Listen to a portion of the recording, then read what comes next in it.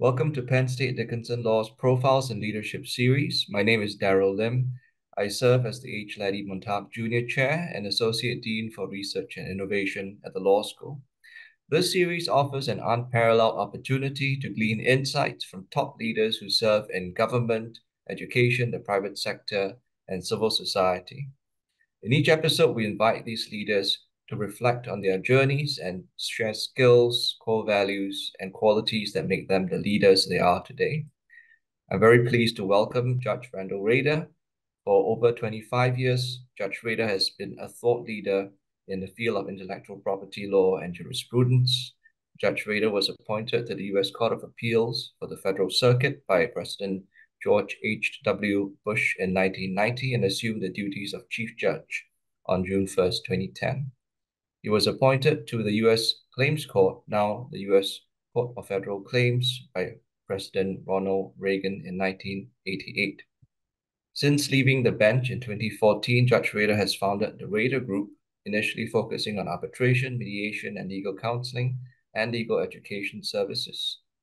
Judge Rader has presided over a major arbitration under ICC rules in Paris, conducted mediations to settle ongoing litigation, joined the law faculty at Tsinghua University, conducted full credit courses at leading law schools in Washington, D.C., Seattle, Santa Clara, Bangkok, Seoul, Tokyo, Munich, and I'm sure many others.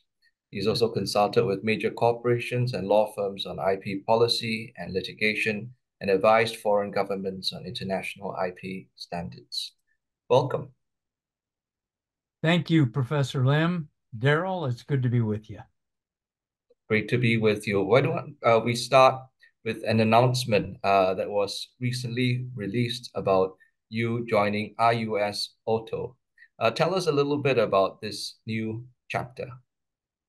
Yes, IUS Auto is using AI primarily as a tool to advance intellectual property work at patent law firms, but also in valuation, deal making, licensing, and I think it has great promise for improving our administration of those topics. Yep. I guess I'd go on just to say, Darrell, that AI has great promise as a burgeoning area of innovation and invention. We have often underestimated the power of computer automaticity and reliability to aid our human endeavors. And so I'm very hopeful that this branch of AI can also provide some opportunities for improvement. And what do you see your primary role in this engagement to be like? Well, I think primarily I can advise them on ways to direct the AI so that it can do things like valuation. I think that is a challenging area where so much of the information you need to give proper value to intellectual property is confidential. And that's appropriate, but maybe AI can help us penetrate that confidentiality barrier and give at least reliable estimates, and those reliable estimates can turn into a standard to help us properly value licenses and intellectual property exchanges. Thanks. I want to ask you two related questions, just stemming from your answer. First is on standards, and the second is on AI. And they're both related in a sense because we are grappling with these issues not just nationally but internationally. Do you get a sense that regulators, policymakers, judges don't really understand uh, the landscape sufficiently in order to either regulate or rule in a useful way on these issues? Yes, I do. I think that the you used a rather generic term. I'll focus mostly on judges, that the judges that are making many of these rulings do not have advanced understanding of markets and licensing and the inner workings of managing an entire portfolio. Uh, I say this a little bit based on my own experience, that my eyes have been opened vastly to many aspects of the IP market that I had a peripheral understanding of, but the details make a difference. And I have profited from learning those details, which I'm sure continue to evade the judges and other policymakers who are influencing the directions of intellectual property. So in Europe, there's been a talk of regulating standard essential patents at a bureaucratic level, the SEP regulation, as it's called. What are your thoughts on having a government body determine brand rates and require these obligations that they are intending to impose on private parties? Now, that would be disastrous. The bureaucrats understand the market far less than the judges. At least the judges are receiving some kind of input from parties on both sides that uh, give, if not a complete picture, at least a more balanced picture. A bureaucrat, presuming from the outside without adequate input to understand the marketplace and impose a judgment on it, would be a failure from the outset. Do you think the bureaucrats will succeed in pushing this through, or is the opposition going to be sufficient to stop this? I have high hopes that there will be enough uh, opposition from those who actually do understand the market and do have portfolios and do have decided interests in having standards properly set and managed. I think if those people continue to prevail, that we won't have a bureaucratic state trying to determine things which ought to be left to individual agreement, frankly. It needs to be a matter of the parties reaching a decision. And in the AI space, what worries you the most when it comes to AI and IP issues? Oh, that's pretty easy. There are security and national warfare type interests, which can also be influenced greatly by AI. I traveled recently to China as part of a delegation, and in our delegation was a former head of the Joint Chiefs of Staff. And as we would discuss with the Chinese ministers and top officials about technological cooperation and progress, uh, there was always this rather chilling fear on the part of the national security interests that there really couldn't be any cooperation that would yield any benefits. Uh, I wanted to focus more on healthcare and areas where AI might provide some great advances and where we could cooperate and make progress, but it's hard to separate sometimes the as the lines converge between healthcare and other human enterprises. Sometimes it becomes more difficult to control the outcome of progress. And you're doing fantastic work just building these people to people relationships and trust between individuals on both sides, uh, which is something that I think came up a little bit during the CSIS leadership conference that you participated in recently. Could you reflect on some of your takeaways and share with the listeners Yes, what this your takeaways are? CSIS, now that's the Council for Strategic and International Studies, but a very prestigious organization led and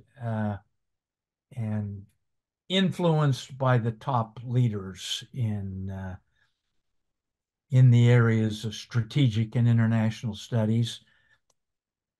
Our topic was to be broad on innovation and innovation policy, but very quickly, our entire panel uh, came to the conclusion that we didn't have an effective innovation policy in the United States, at least something comparable to what's being implemented in China, Korea, and other places. And if we were to have an innovation policy, it would need to start with a strong patent system and patent reform. I think these were excellent uh, kind of general observations. So I found the panel to be very helpful. And he also uh, By acted the in. way, I give a lot of credit to Judge Paul Michel, my colleague of 22, 24 years, however long we served together there. He uh, he has been influential at CSIS for some time. I think he was the inspiration behind this panel, and it, of course, featured strong voices from different political and different sectors of the intellectual property community. But again, there was consensus that we don't have a good innovation policy and that it would have to start with patent reform. Did you get a sense that those views were resonating with the audience and things would move forward in the right direction? Yes, I did. I felt like this audience was in tune with that. We discussed things like the lack of a effective system of injunctions in the United States and how the remedy for trespass on property rights is to remove the trespasser. That was understood. And I think we also came to the conclusion that the gap between our understanding at this CSIS conference and the understanding of Congress was a significant gap. And you and Judge Michelle, I think, have been sterling examples of judges who have remained active after stepping off the bench. Most judges, they hang up their shingle, so to speak, and they enjoy their retirement on the golf course and grandchildren and all that.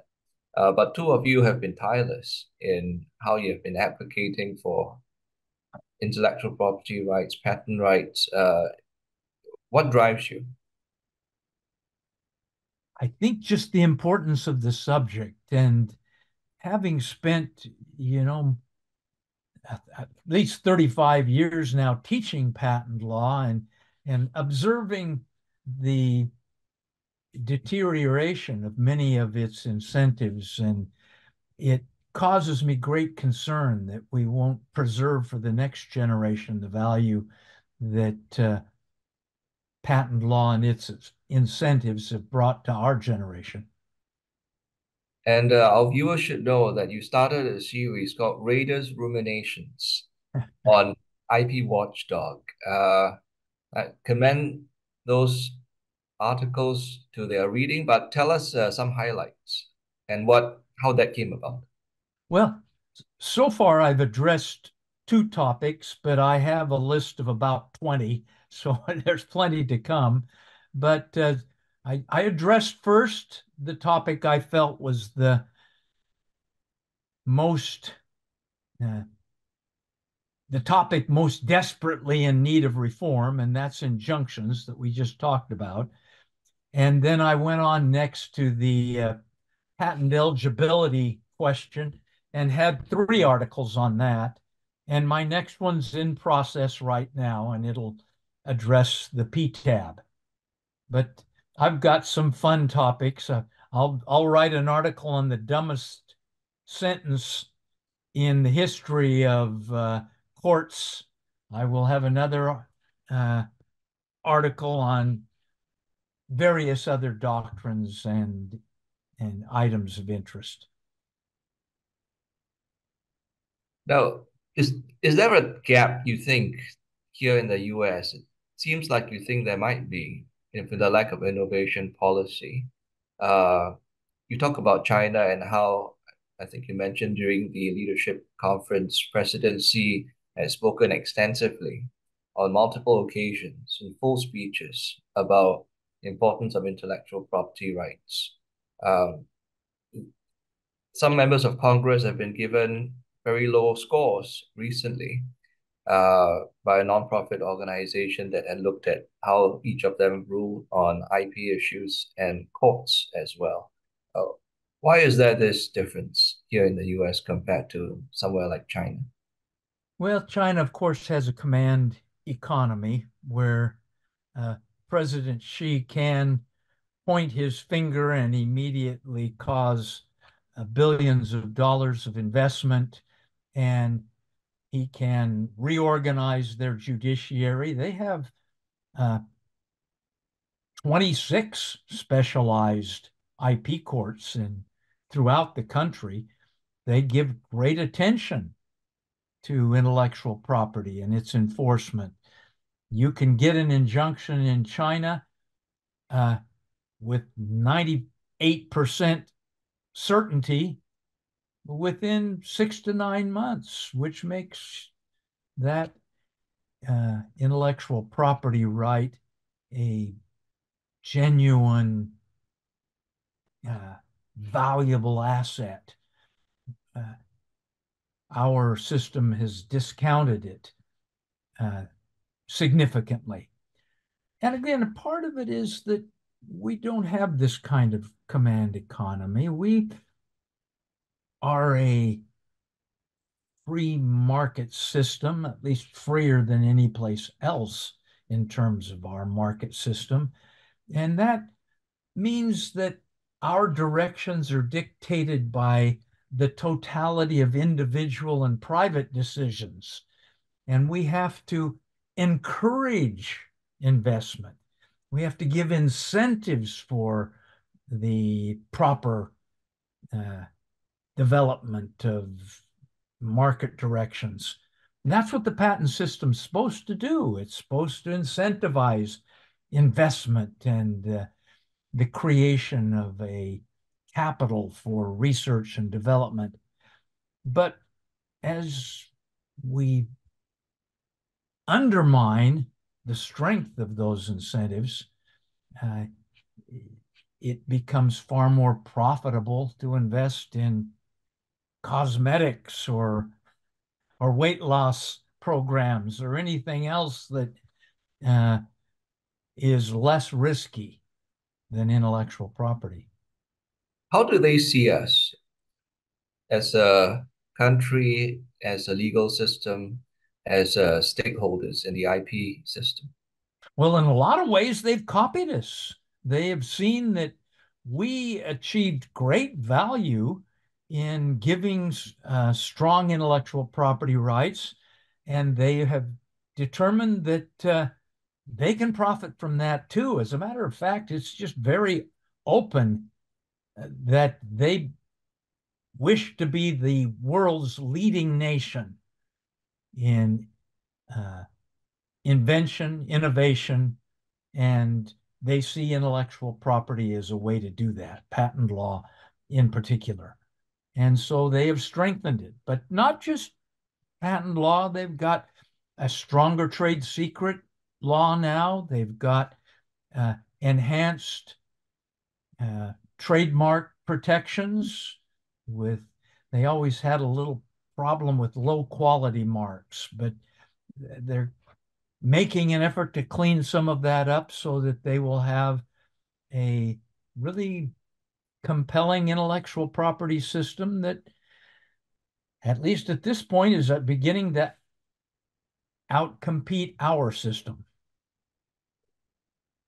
It's shared with us over the years because you have the benefit of many years of interactions with people from various parts of the Chinese IP stakeholder groups.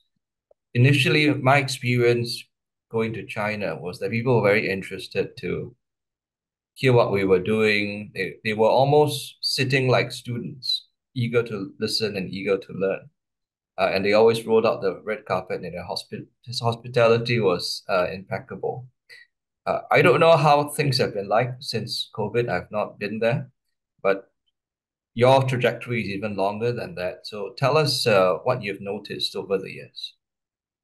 Well, and I go still 3 or 4 times a year to teach at Tsinghua and to participate in other programs and meet with government officials at the same time.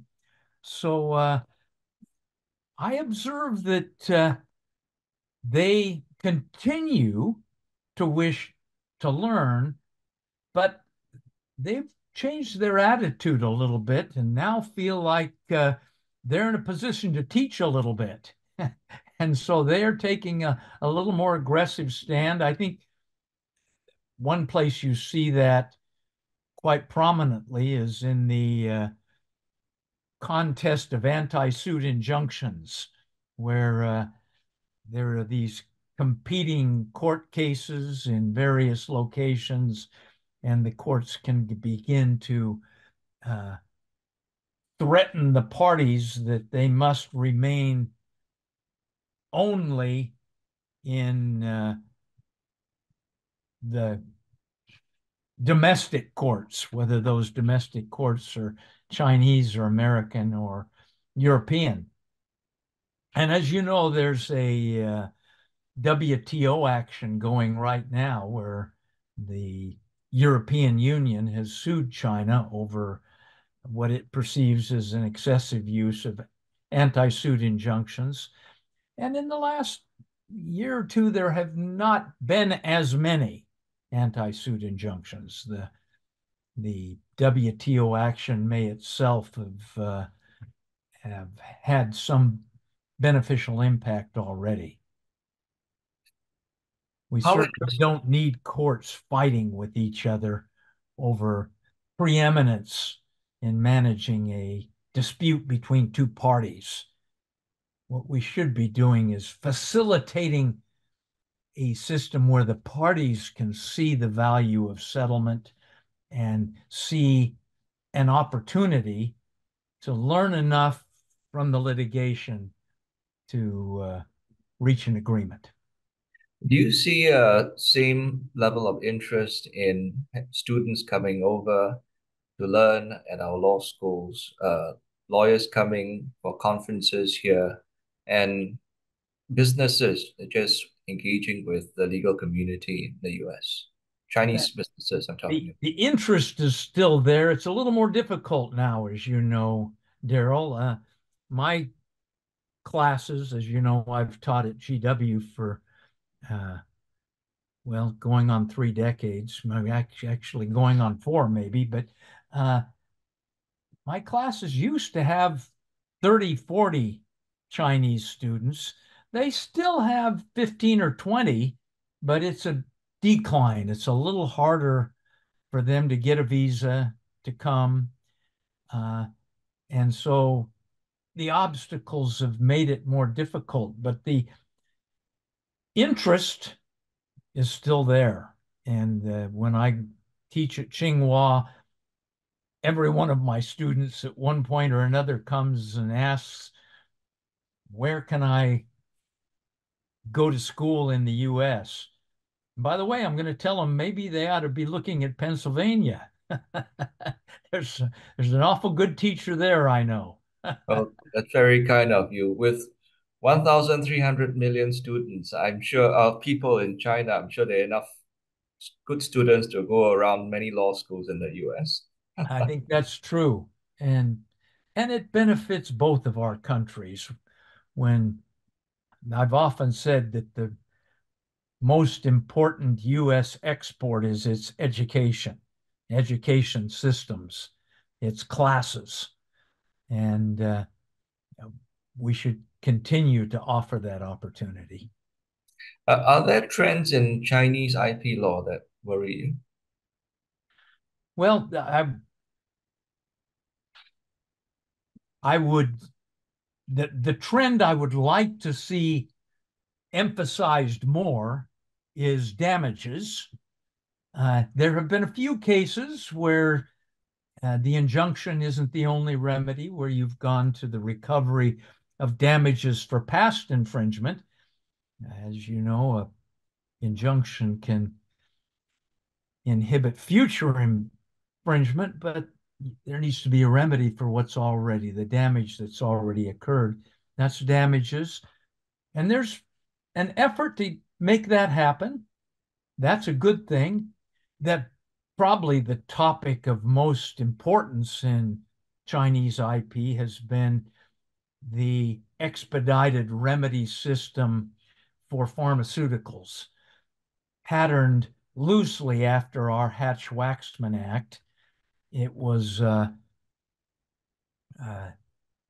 part of the trade agreement that was completed at the end of the Trump administration.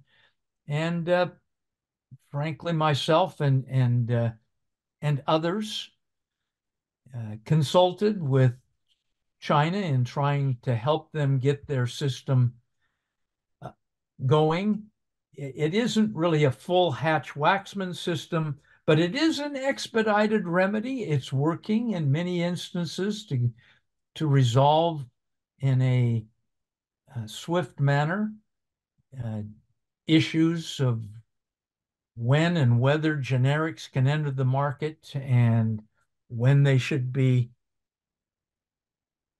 blocked from entering the market by a ongoing intellectual property right. So, although they have a judiciary and they have a executive, and of course they also have a law-making body that's in a way like our Congress, the three are really one and the same. There's, as you mentioned, China is a central command economy. How has that influenced the way that Chinese IP jurisprudence works and Chinese IP policies work?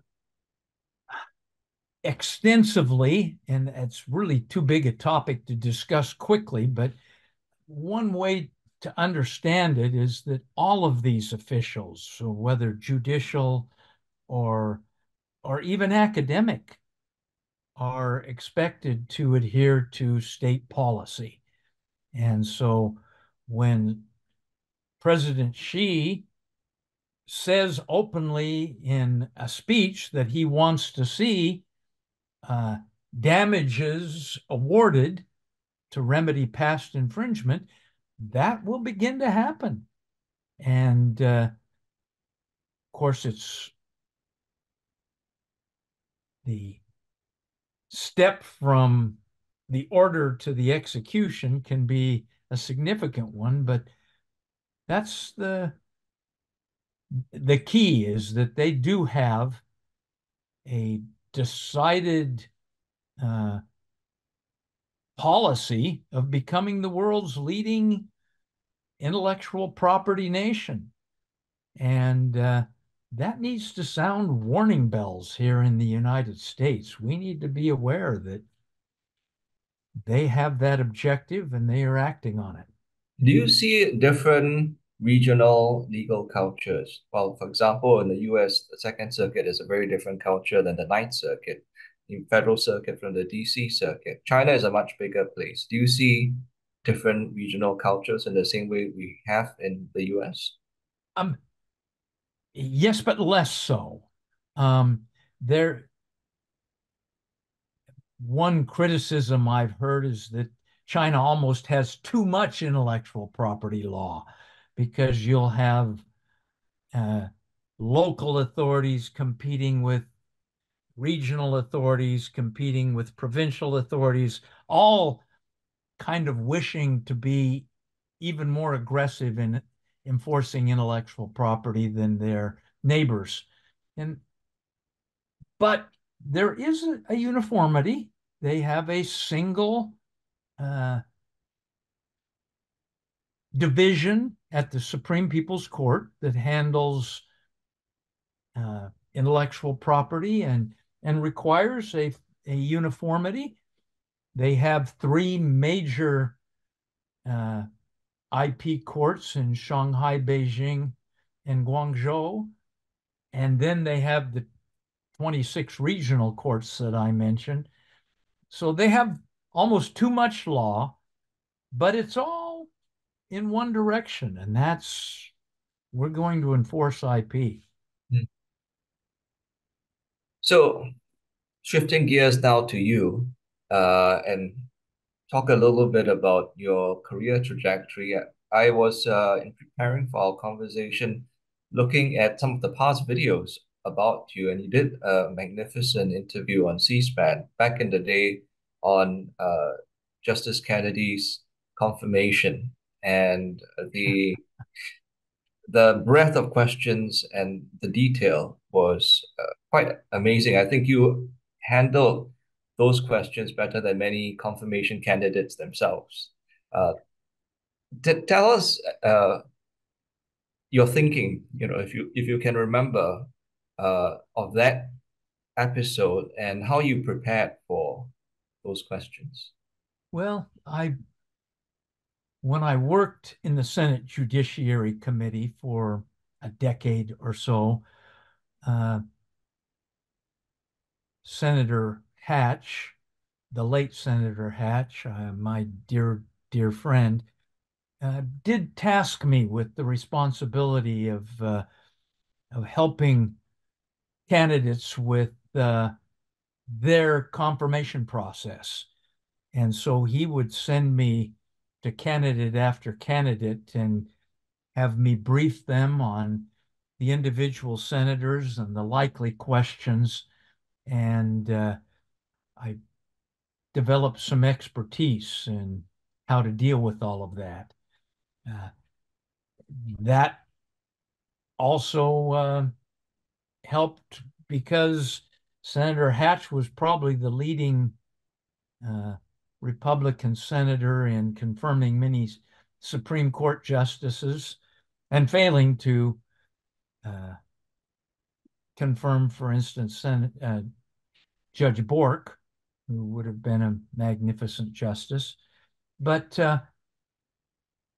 in each of those instances, I would spend time with the candidates and give them an extensive briefing and help them understand how they could navigate a rather difficult process. What lessons in leadership did you learn from Senator Hatch, having worked with him all those years? Oh boy. You know, I think the touching thought that comes to my mind first is how much attention Orrin gave to individuals. You know, he was involved in setting national policy, but he always had time to stop and talk to whoever was in his office. He took great interest in people like Muhammad Ali. He took great interest in the downwinders. You won't know who that is, but maybe you will from the Oppenheimer movie. The southern Utah was exposed to the radiation in many of the early A-bomb tests, and they suffered some great health consequences, which Orrin took an interest in helping to uh, correct. But not just there, he would take interest in orphan drug patients. Those are patients suffering from maladies which are almost too rare to justify a significant pharmaceutical investment. But he would figure out a way to incentivize those companies. Again, we don't give them orders here in the US, but we incentivize them. And so he had an Orphan Drug Act. Of course, he was instrumental in Hatch-Waxman, but and a lot of other legislation. But I think the point I'm making is that he was motivated by the individual people and the effort to really improve individual lives. It wasn't for him just a vote counting exercise. It was a question of how could he help somebody? Thanks. Take us back to your first day at the Federal Circuit in 1990. The court at that point was not even 10 years old yet.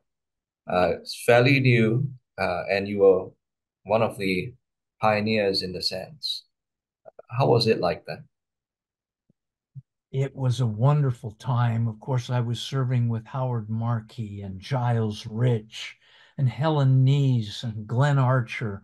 All of these were gigantic personalities and people who were confident of their views, but very accommodating of each other and very willing to uh, talk through an issue. I can remember the first case I was assigned to write. Uh, I had Polly Newman and Helen Neese on the panel, and they each went a different direction on the case. It was an inequitable conduct case, and I was in the middle. And I can remember each of them coming to me on at least one or two occasions, and I would tell them what I was thinking, and they would try to influence me, but it was a cooperative procedure. It was a respectful procedure. Uh, I guess you can hear me feeling little pangs of remorse over the way my colleague Polly Newman's being treated now. I just, that sort of thing would have never happened uh, in that era where people respected each other so and took care of each other. Ah, well, What do you think has changed? well, personalities, of course. You get new judges and that changes things. There was in that early day a common venture.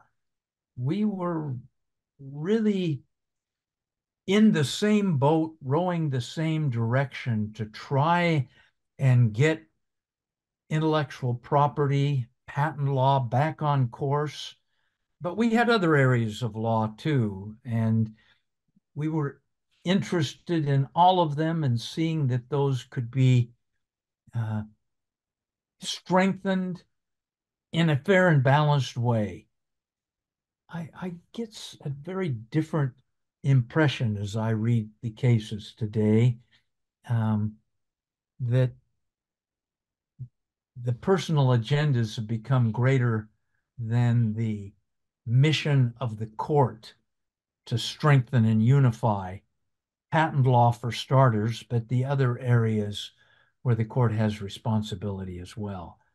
Well, I do you think that as successful as the experiment at the Court of the Appeals for the Federal Circuit has been, uh, now is the time to relook and see whether or not its continued relevance is Well, there's for been the some country? real shifts there, Daryl. Uh, I have watched the statistics. Uh, 60, maybe as much as 70% of their cases now come from the PTAB. That's an administrative action with a single issue and a high standard of review. It's the simplest case in the world. I worry that the opportunities to get that boat moving towards a strengthened patent law are becoming less apparent. You talked about in an earlier interview the importance of having heroes. You talked about Madison, you talked about Story, Learned Hand. It was a great interview, and clearly you had given a lot of thought to not just the individuals, but the work that they had done. Do we have these heroes today? Well, I don't see them as prominently today. Uh, yes, I don't get me started on Joseph Story. He was a grand example of someone who devoted his life to constitutional and patent law, writing extensively on both. But and he kind of inspired me to head in that same direction a bit. And I don't see too many people spending their time thinking about Joseph Story and Learned Hand and Giles Rich, who are three of my great admired heroes in intellectual property. One of the questions that was asked to you during the C-SPAN interview was what you would look for, what the committee would look for in judicial candidates. And you talked about competence, integrity, and what you called the most interesting one of all, judicial philosophy. So, what would you say, reflecting back on your years as a judge, was your judicial philosophy? Well, I tried hard to apply the law as written, not what I might want it to be. You know, a classic divide in that area is that we have great respect for juries in our system. Now, juries uh, do not always work with great efficiency in patent law, where you have highly technical scientific questions. Although I came to understand as I sat as a trial judge and administered jury after jury that if you instructed them, if you educated them, if you gave them the opportunity, they would do magnificently well, just as well as any jurist sitting alone. But that's, I think, an example of an area where our system is different from the rest of the world. And yet, if we work at it, we can make our system the best in the world. Thanks. So now then, fast forward to the time that you were appointed chief judge. I had the privilege of being there that summer and seeing your chambers both as a circuit judge and as a chief judge. And it was a historic moment. Tell us about that transition and what you had hoped to achieve as chief judge, and if you think you had achieved that by the time you left. Well, the first challenge I hit was to get our court on an electronic filing system. We had our own unique system that was out of sync with the rest of the district courts, so that when the district courts would send a judgment, uh, it had to be done with boxes and papers. They couldn't just push a button and send it to us electronically. And I think we achieved a great deal of that in the years that I was chief judge. Uh, Ultimately, we needed to replace our clerk to get that to happen, but we made it happen.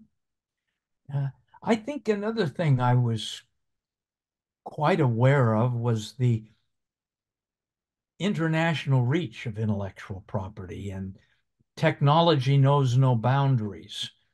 We understand that laws do. They are set by uh, borders and different systems of governance. But I always thought that with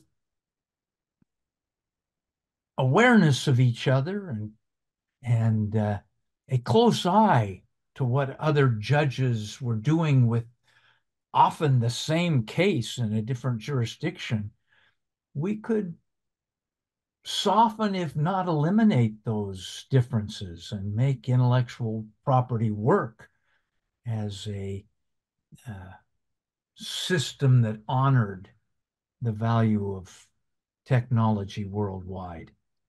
I should What? mention because people often don't see what's going on behind closed doors in the court, that perhaps never before or since your time at the court have there been so many people from all over the world that have had a chance to spend some time, whether as a jurist in residence, a scholar in residence, a practitioner in residence, who understand how the federal circuit works to interact with the clerks and the judges and the staff. Uh, and that was tremendous in terms of just creating the goodwill and understanding that you talked about. Well, thank you. We did almost always have a judge or two from foreign jurisdictions, often Korea, Japan, occasionally China, uh, Europe, that would come and sit with us and observe the cases and how they were um, processed by me and my staff, and then to watch them argued publicly. And there was value to that. You'll remember also that I took the whole court uh, to Tokyo, Seoul, Beijing, Brussels. We had these in London. We had these international judicial conferences, as we called them. Have these things been institutionalized? Does the Well, Federal Circuit today still do that? I, that they happen not on an institutional level. They happen uh, occasionally, um, but not, I think, with a plan to achieve some kind of cooperation. So, turning now to GW and your role as a professor, highly unusual for a judge to be so invested in education the way that you have been. And generations of students have come through, not just at GW, I should mention, during my interview at Tsinghua, of course, and many other of these other places. Why was it important to you not just to be a judge, but to be an educator? Well, two things. My parents were both teachers, so I had kind of I was raised in a teaching family. But two, I recognized that I could touch so many more lives in a classroom than I could in a courtroom. I'm dealing with two parties in a courtroom and I write a decision and people read that. That had an impact, but I was teaching 120 students in some of my GW classes. By the way, they're down to around 60 or 70 today. Partially that's because of the declining value of patents and patent law. And so there's fewer hirings and students take notice of that. But still, I can reach 60, 70 students at GW, usually 40 to 50 at Tsinghua. Uh, I will end up teaching at Tokyo or Melbourne or somewhere else, usually once a year, and get 20 to 30 students there. That has an impact. Family. So one thing I do remember while I was with you in your chambers is the 4th of July, and you would invite the clerks and externs and interns, families, and your family was there to watch the fireworks. I know family is a big part of your life. Can you talk to us a bit about how that has influenced you and your work? Yes, well, I can say with happiness that my daughter getting her doctorate at University of Colorado got an NIH grant, and she's working on genetic markers for chronic pain. My son is a uh, engineer at a startup uh, biopharma company in the Raleigh-Durham Triangle in North Carolina. So I've got a couple children who are invested in technology and its advance. And I have other magnificent children. My daughter's a leading executive at Amazon. I've got another daughter who's a musician. So, yes, I'm very happy Any with English majors? what's that? Any English majors? I think I struck out there. I don't think I got a single one of those. And yet it's remarkable. I think a couple of people who had interviewed you before also indicated how remarkable it was for you as somebody without the technical background to have made such contributions in the technical field of patent law and IP more generally. Uh, Well, thank you. I love technology, and I have found that, well, I just testified at a case in the Denver District Court as an expert last week on pretty high level technology, and uh, it's actually a way of projecting information through a little monocle attached to your helmet or something for military purposes or for business executives who are working and want to keep an eye on other things. And, when you put your mind to it, you can learn enough to make a contribution in those new technologies as well. it sounds like you actually made it a strength, an asset rather than a liability. And you talked about the craft of getting the words right for claims and even in your judgments. Um, I have a recommendation there. If there's someone without a extensive technical training, and by the way, even those with a technical training are going to find themselves in a very narrow, specialized area, and they need to project their knowledge into a new area. Get yourself a book. Read a book on biotech. I read two or three of them, and then read yourself a book on AI, and then read yourself a book on uh, circuitry. And, you can get small books that give you enough to get yeah. started. And then as you need more, you can delve a little deeper. Well, that's a wonderful reminder of not being too caught up in the paper chase because even as you describe those examples, I think about President Abraham Lincoln, who was very much a self-taught man and wrote the most wonderful prose and made the most strategic decisions throughout his presidency. Well, and he was quite the technology uh, advocate as well. Now, as you remember, he had a patent himself, but he advocated always for the advance of technology, mostly in the military sector, because of course he was consumed by the war that he was part of. But technology often decides conflicts of that nature as well. Last question for you. So when we're recording this, we're about a week away from your birthday, your 75th birthday. Well, happy birthday in advance, first of all. Thank you. And second, what birthday plans do you have? walking my dogs on the beach at least 3 times, and then probably taking abuse from a few family and friends that are here in North Carolina with me. Well, I hope you have a very wonderful birthday.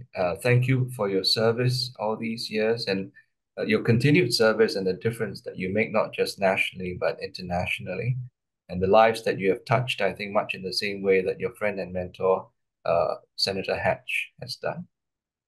Well, thank you. You touch me.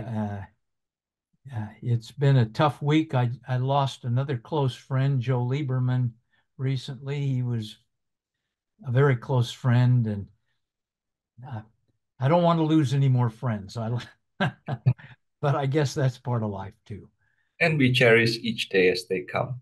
That's good advice. Good advice. Well, thank you for spending part of this day with us, and thank you for joining us on our Profiles in Leadership series. Daryl, it's just great to be with you, and I hope we find many ways to cooperate in the future. I would like that. Thank you.